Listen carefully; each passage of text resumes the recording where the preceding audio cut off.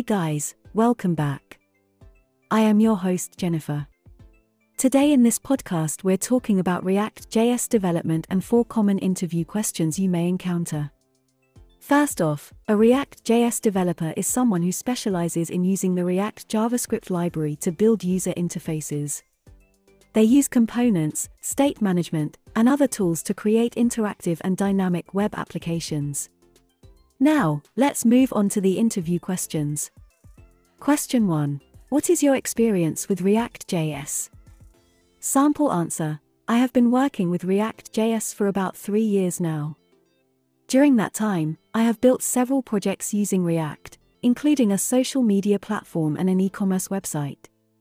I am comfortable with using components, managing state, and integrating with APIs. Question 2. How do you handle performance issues in reactjs?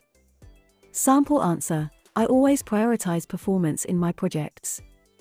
One technique I use is code splitting, which allows me to load only the necessary components for each page. I also optimize my code by using pure components and memoization to reduce unnecessary re-renders. Question 3. Can you explain the concept of virtual DOM in reactjs? Sample answer: the virtual DOM is a lightweight representation of the actual DOM. React uses it to efficiently update the UI without having to manipulate the real DOM directly. When there is a change in the state or props of a component, React compares the virtual DOM with the previous version and only updates the necessary parts. Question 4. How do you handle state management in large-scale reactjs applications? Sample answer: for larger applications, I prefer using Redux for state management.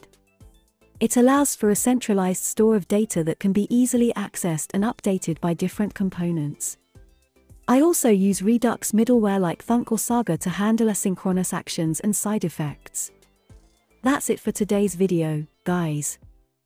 Thanks for tuning in and don't forget to like and subscribe for more tech tips and tricks.